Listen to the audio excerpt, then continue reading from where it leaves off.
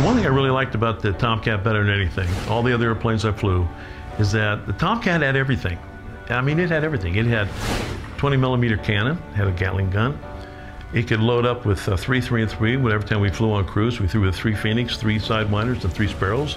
So I had a long-range radar missile, a short-range radar missile, and a heat-seeking missile. I could carry bombs. I could carry all different kinds of loadout, and it could do it all. And there isn't a lot of airplanes today that can say that. So the complement of the armament, the ability to fly the airplane, it was a stable platform. I think the one thing I probably didn't like about it is the world's largest fighter.